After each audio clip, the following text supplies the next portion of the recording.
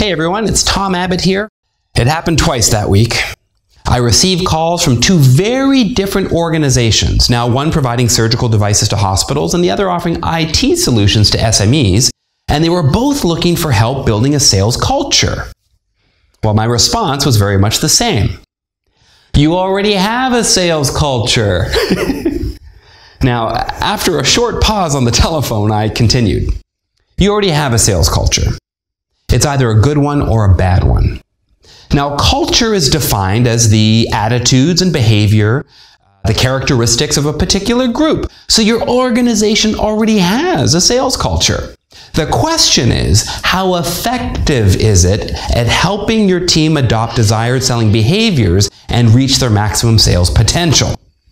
So in my work with multinationals with sales teams throughout Asia Pacific, I've noticed some best practices for building high-performance sales teams and sales cultures.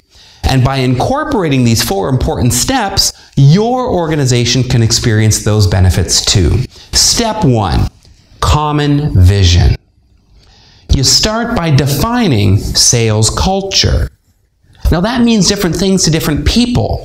So I start facilitation sessions with stakeholders by asking, what would be the perfect sales culture? Or what would it look like? What would be happening? What would you notice? What would other people notice? How will you know when you've got the perfect sales culture? And you'll have all sorts of definitions. I mean, one person might say the back office and front office staff would work more closely together. Another might say sales reps would be more confident, optimistic, and persistent. Someone else might say they'd be excited and passionate about selling.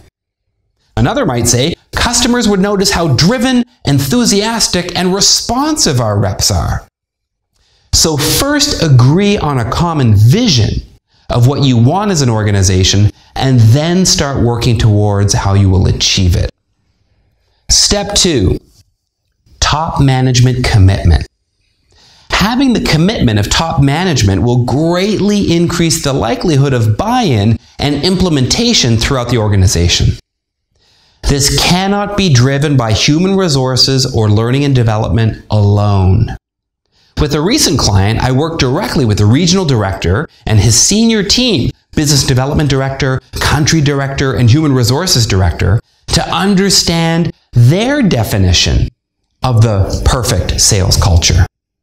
We then had a context-setting conference call followed by a 2-day strategic session with all country directors and division managers to come up with a common definition of sales culture and get their input on how we could achieve it.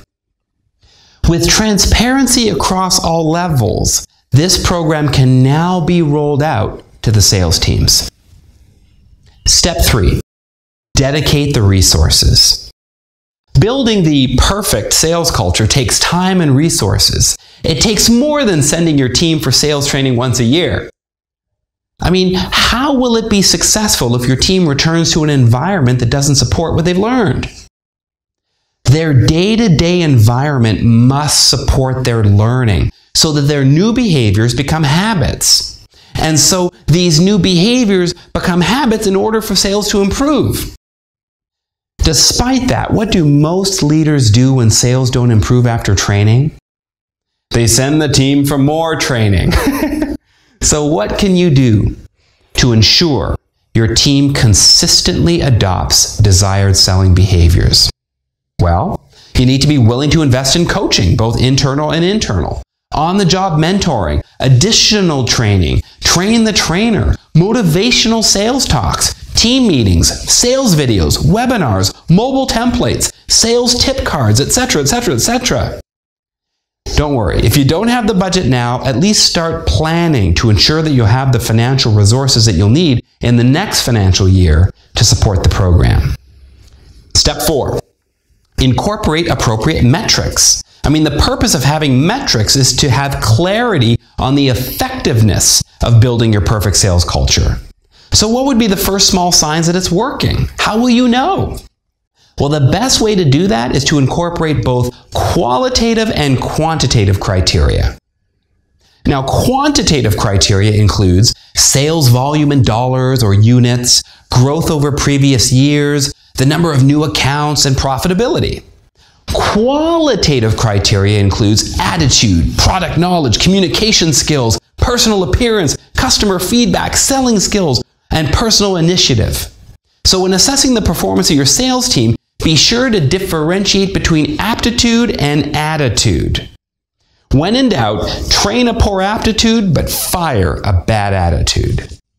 So when I'm speaking with directors and sales managers within SMEs and MNCs, I remind them that walking the talk will greatly increase the likelihood of buy-in and implementation throughout the organization. I've also noticed that at times this perfect sales culture already happens for them at least a little bit. I'm always curious about what do they do to make that happen. So ask yourself, what's already going well? What's the next small step that you're going to take? What would it take for you to get one step closer to the perfect sales culture? So I'm curious about your experience. What do you think makes up the perfect sales culture? Please share your comments below. I'd love to hear from you. What's working? What's not working? What would the ideal perfect sales culture look like? I'd love to read your comments. Well, I hope you found these tips valuable, and I look forward to seeing you on the next video. Tom Abbott here. I'll see you next time.